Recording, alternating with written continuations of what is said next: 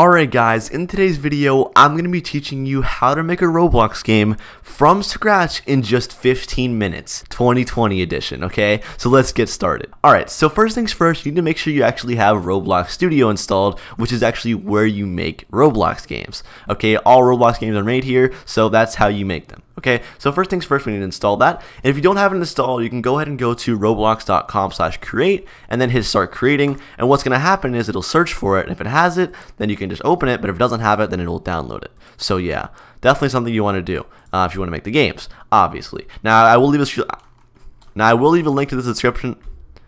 Now there will be a link to this in the description below if you need it. Alright, anyways, next, after you go ahead and download it, make sure you install it, and then go ahead and open it up by just double-clicking on it, and then go ahead and make a new base plate, okay? If you guys don't see this, then just click on new right here, and it'll bring you up to all like the templates you can make, but we're not going to use a template, we're going to make a basic base plate from scratch with nothing in it, but just one big base plate, okay? So we're going to go ahead and click base plate. Okay. Next, we need to go ahead and actually start doing stuff, okay? So for this game, what we're going to do is we're going to make a simple obby with maybe 1 or 2 scripts. Now, this video is basically for someone who's very new to Roblox Studio and doesn't know how to make a game, and they just want to learn the basics. This is what I'll be teaching in today's video. But if you want to learn about scripting, I do have a bunch of tutorials on that, but I'll explain that more later. Alright, anyways, so what we're going to go ahead and do now is go ahead and insert our first part, okay? Now, you may be wondering what all this stuff is. It might look kind of confusing right now, but don't worry, it's just a bunch of things where you can, like, basically access data and stuff like that. Alright, so I'll explain each of these in a second here, but first let's go ahead and insert a part just so we can actually start getting the ball rolling, okay? So what I'm going to do is go ahead and double click this up here. If you don't see it, then go ahead and double click one of these buttons up here, and then you can go ahead and click part, and then part will be there, okay? Now, this part is right here, and what you can do with this part, obviously, is you can change the size of it, you can change the color of it, you can do so much to this part, and that's why Roblox Studio is so awesome, right? It allows you to make games from scratch with very little to no effort. You know, it's very simple to learn. Anyways, now, okay, what am I doing right now? Okay, I'm scaling it around. I'm sorry, I'm going a little fast, but there's actually different tools you can use under Roblox to actually move your parts, okay? So if I go ahead and click the move tool up here on the home tab, make sure you're on the home tab, you can actually move it by grabbing these arrows, and it'll move just like that on that axis, right? And then if I grab the blue arrow, it'll just move just like that. And then if I grab the yellow arrow, or green arrow, whatever color it is, it'll go just up and down like that, right? So that's what that does. Now, if you just click on it, and then if you click on it and just hold down your mouse, you can actually move it around just like that. But, you know, using the arrows is useful too when you want to make it go up and stuff. Anyways, that's how we do it, okay? So this is actually our first part right here. This is the first object we have in our game. So what I'm going to go ahead and do too, actually, is I'm going to go ahead and delete my base plate, because we want an obby and we want to be able to fall down. We don't want a base plate, so I'm going to delete it. Okay, so what I'm going to do, if you guys don't see the Explorer over here, then what you need to do is actually go to your View tab right here, and remember, double click it if it's not showing, and then go ahead and click on Explorer, okay? Now, I clicked on it even when it was on, so it made it go away, but if it's off and you click on it, then it'll pop up somewhere. And you can actually even move these panels around, which is pretty cool too. Anyways, what I'm going to go ahead and do, though, is just go in here in my workspace, as you can see, workspace, and then I can go ahead to my base plate, which is this thing right here, this big base plate, and I'm going to go ahead and actually delete the base plate because we don't want it here for now. So I'm going to go ahead and delete it, and there we go. Now, if you're maybe wondering what all these other things are right here, like players, all this stuff right here, this is actually different services you have which you can do stuff with, but I'm not going to go too much in depth in this video because this is a very basic video, but I will, if you want to learn about that, don't worry, you can. I have more information about that in the end. Anyways, what I'm going to go ahead and do now, though, is go ahead and go here to my part, okay? And I'm going to make sure I, first of all, anchor it, okay? Because what happens if you don't anchor a part, what's going to happen is it'll actually just fall out of the map, okay? So if I left this unanchored, the part would just fall. But if I anchor it, it'll stay where it is in the map, okay? So like here, look, let me show you what I mean. So I'm going to go ahead and hit play here. I'm going to, actually, let me insert a spawn point. 1 second. Okay, so I can go to actually model right here, hit spawn, and there you go. I'll spawn here, right? So I'm gonna go ahead and actually I'm gonna put the base plate back real quick. 1 second. If you guys press Control Z, it'll actually put stuff back. So I'm gonna put it back just for 1 second, just so I can show you what I mean. So if I move this part up right here, right, and then I have this unanchored, okay, because this is my properties down here. This is where I can change a bunch of the values, like the color, the material, all that stuff. If I make it unanchored, it'll just fall down. So watch this, okay? I'm going to go ahead and go to my home tab here and then just click this and press run. And then that way I don't spawn in, just the game runs. And as you can see, it fell down just like that, right? It just fell down. But if I anchor it, okay, if I anchor the part and then I hit run, what's going to happen is it's not going to fall down. It's going to stay right where it is. So as you can see here, it's right where it is. It's not falling down. The game's running, but it's just staying there because I anchored it. So you want to make sure we anchor our parts, or else we're going to fall off the map. So definitely do that. Okay, anyways, one more quick feature I need to explain about this too is you have things like can collide, which is pretty cool because what it basically does here, as you can see in the behavior, is there's something called can collide, and you can check it on or off. And basically what that means is if you have can collide off, what's going to happen is you will walk through it, okay? So I'm going to make it a little bit bigger just like that. Let me go to my scale tool right here, and then let me go ahead and actually spawn in. I'm going to go ahead and hit play right here. Or you can press F5 on your keyboard as well. But I'm going to go ahead and spawn in, and there you go. I'm already in my own game, which is kind of cool. And now since can collide is off, I can walk through the part. So we don't want that, at least not yet. So we want to make sure can collide is on as well. So make sure you anchor your part and have can collide on.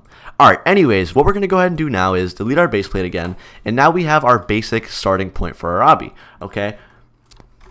So what we're going to do is go ahead and put this here as like the little spawn area. So this is like our little spawn plate, I guess. So we'll just leave it like there, and then we're gonna go ahead and insert a quick thing right here. We'll insert a spawn, actually an actual spawn location. So if you go to your models tab up here and hit spawn, this is like a little spawn point where people will spawn at, so they won't spawn like off the map or anything. So that's important. Make sure you put that there. Okay, anyways, so now what we're gonna do is make this a little bit bigger, and then we're gonna go ahead and start making a little obstacle course because this is an obby. Okay. Now, okay, so what I'm gonna do first is go ahead and click part again up here, and then I enter another part. Okay, so now I'm just gonna go ahead and press Control 2. Actually, it's an easy way to get the move tool. Unless you want to go up there and click it, you can. And then you can get the move tool, and then you can go ahead and move the part over here. And remember, if you mess up, just make sure you can always do Control Z or like Control Y to redo, but Control Z undo something. So yeah. Anyways, so now we're gonna go ahead and move this around here, move it right here. There we go, and there we go. Now we have a little part that you can jump to, and we'll make this a different color so it's more nice to look at. Okay.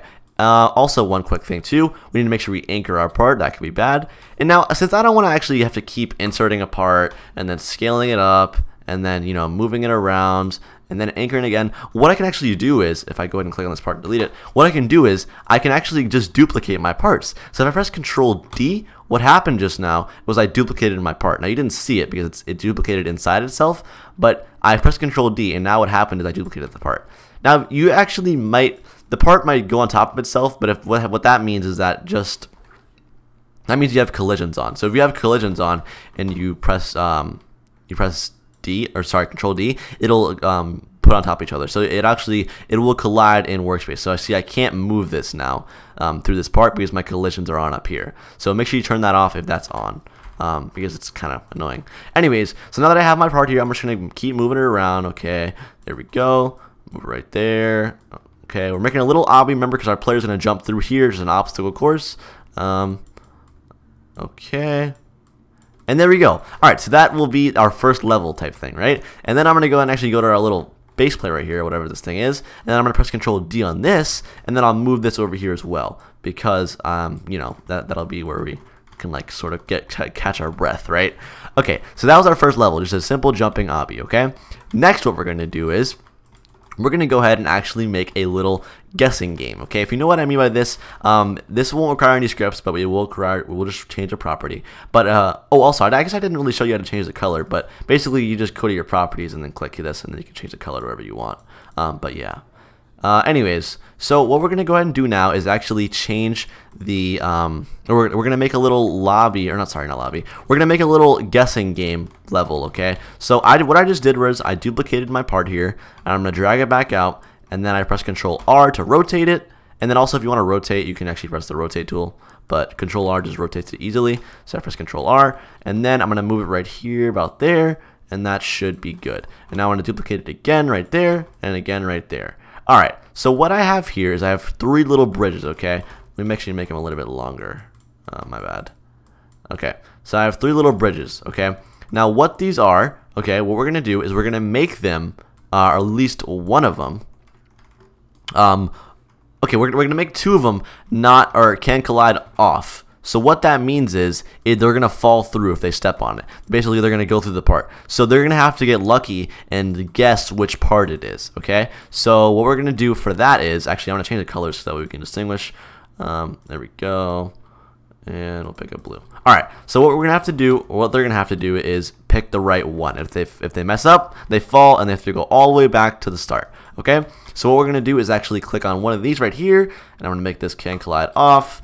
And then I'll make this can collide off. So then the middle one will be the one you have to walk through. All right, and then we're going to go ahead and duplicate our little, remember our little level breaker, I guess. And then we can move it over here, and that will be the end of that level. So there we go. We already have 2 levels in our game, which is honestly pretty cool. And I should make them a little bit longer so it looks nicer. But yeah. And then we're going to go ahead and actually make 1 more level in our obby, and then we'll be complete. And that's going to be a kill part level. So what that means is, you know, sometimes in obbies you have like little red parts that kill you when you touch them. That's what we're going to do. So what we're going to go ahead and do is go ahead and grab this part over here again, duplicate it, drag it over, press Control G to duplicate. And then we're going to go ahead and actually make this like, okay, here.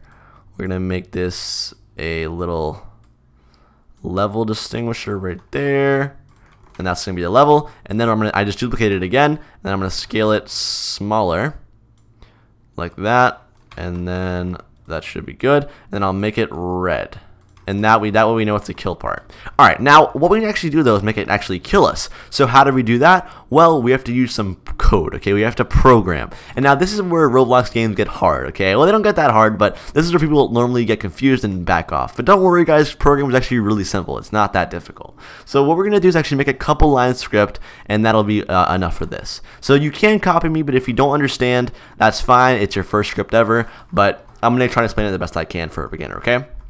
So what I just did was, sorry, I went a little fast there. I'm going to go ahead and insert a script into my part. So this is my part right here. I'm going to click on it, and that way I see it right there in my Explorer. And then I'm going to go ahead and hit the plus and then type script, okay? So what I'm going to go ahead and do now is insert a script. And now I have a script, which is the child of the part, okay? Because like it's like under it, so it's like a little baby, right? It's a child. And then that means, well, if the script is a child, then that means the part is the parent, right? That makes sense. All right, so what we're going to do actually is we're going to do script.parent, okay, because we want to get our parent, and then we're going to do .touched, right, which is an event, and then we're going to connect a little function to it, okay, and then we're going to make sure we kill him right here, okay. So what I just did was I did the script.parent, which is like the parent right there, and then if it's touched, so we're going to do .touched, and then we're connecting a function, which we'll write right here the code that we want to do. So what we want it to do is actually kill the person or do damage. So what we're going to do is we're going to go ahead and do if, or not, sorry, not if. We're going to go ahead and do, yes, actually we're going to do if. We're going to do if, oh crap, we need to put hit in here too. I'm going to put hit in here, which basically is going to make it so the part that hit it, we're going to know what part it is. So if hit.parent, find first child humanoid, then humanoid dot health is equal to humanoid, or is equal to 0. Okay. All right. We're gonna do hit dot parent dot humanoid. Okay. So what I just did was, I know this might be a little confusing, but this is a very beginner's tutorial. But I basically I did if hit dot parent find first child humanoid. So I was just checking to make sure it's actually a character, because like a part could touch it, right? And then we'd actually get an error because we're trying to set the humanoid health to 0. So we're just making sure it's a humanoid that touched it, or a human, and then we're just setting the humanoid health to 0. So we're killing them basically. So yeah, I know this might not be too much explanation, but don't worry if you guys do want to learn about scripting. I have a very beginner tutorial that teaches you just from the basics if you have no knowledge, and that will be linked in the description below as well. Anyways, let's go ahead and duplicate this part a little bit more, and there we go, there we go, there we go. So just so they have to like jump over it, right? So it'll be kind of hard. And then we're gonna go ahead and duplicate our little ending base plate, and then this will be it. This will be the winners section, okay? So I'm gonna go ahead and make this like a, but there we go. This is it. This is the whole lobby. If they do this part right here, or if they make it past there, then they win, okay? It was that easy. So yeah, that's pretty cool. Anyways, we're going to go ahead and test it out real quick, and then we'll see if it works. Alright, so go ahead and hit play up here, and then you'll load in, and as you can see, you should spawn here, and then we're in our game, okay? So I'm gonna do it, oh, okay, we're doing it, and, okay, we gotta go all the way over here, let's go, and then we know what the middle, okay, we cheated, because we know it's the middle one, but, you know, other people won't know, and we're gonna jump over these parts, or else they're gonna kill us. Oh, crap, I messed up, and I died. Anyways, guys, that's pretty much it. That's how you make this, and if you do want to let your friends play this game, all you have to do is go up to here to File, and then Publish to Roblox, and then what's going to happen is you're actually going to put it on Roblox, and then it'll give you a little, or hit create new place right here, okay, and then we're going to name it my first obby, or whatever you want to call it, and then we'll make it public so all our friends can play it, and then we're going to hit create place, and then we will have our obby right here, and we hit next, and we have a link, so you can send this link to any of your friends, and then they can play the game if they want. It's really cool. So I'll go ahead and show you, or I'll go ahead and paste it up here, and here we go. This is our game. It's literally right here. That is literally so awesome. Just like that, in 15 minutes you created a game. Alright guys, so anyways, that is the end of the video. Hope you did enjoy it. If you did, like always, make sure to smash that like button and subscribe if you're new. And if you are new to scripting, then make sure to actually subscribe so you watch more scripting tutorials by me, but also check out my beginner series, okay? If you have no knowledge, you can learn how to script from literally just the basics with no experience at all. There are links to that in the description below. Alright guys, anyways, that's the end of the video. Hope you enjoyed, and I'll see you in the next one. Peace.